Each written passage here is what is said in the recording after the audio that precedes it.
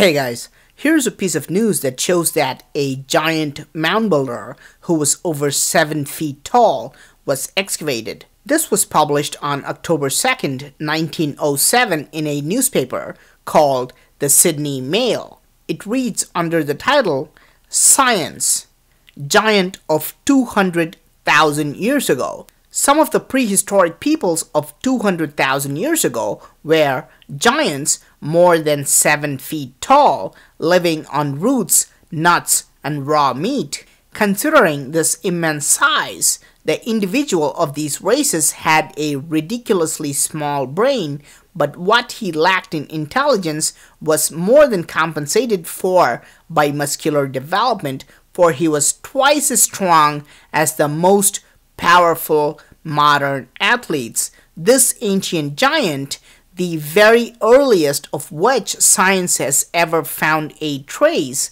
lived and fought among giants, says Science Siftings. The second paragraph talks about how these giants hunted and so on. Skipping to the next one, all these and many other facts have been gathered by Henry Osborn, professor of zoology, Henry Ward, another professor of zoology, and other scientists engaged in the literal reconstruction of this prehistoric giant of 200,000 years ago.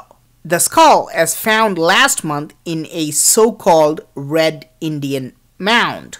Now, this confirms that this giant was a mound builder because he was found under a mound.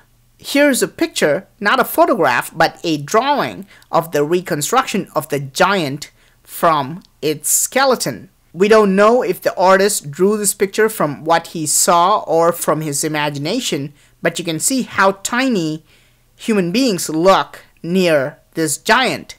You can compare this with a picture of me standing next to a modern-day giant. Let's read further. We now know that in appearance he somewhat resembled the ape man. In height, this ancient was evidently, as we just said, over 7 feet. The bones are large and heavy, and there is every indication of a massive frame, enormous muscles, and strength. These are just the important points that I thought were interesting. If you want to read the whole piece of news, you can click on the link below and read the entire article. So what do you think? Do you believe that the mound builders were giants? Are these mound builders somehow related to the Nephilim that the Bible talks about? All over the world, there are ancient civilizations which believe that giants built enormous megalithic structures. Did these giants build these gigantic mounds all across the US too? What do you think? Please let me know your opinion in the comment section. Thank you for watching and talk to you soon.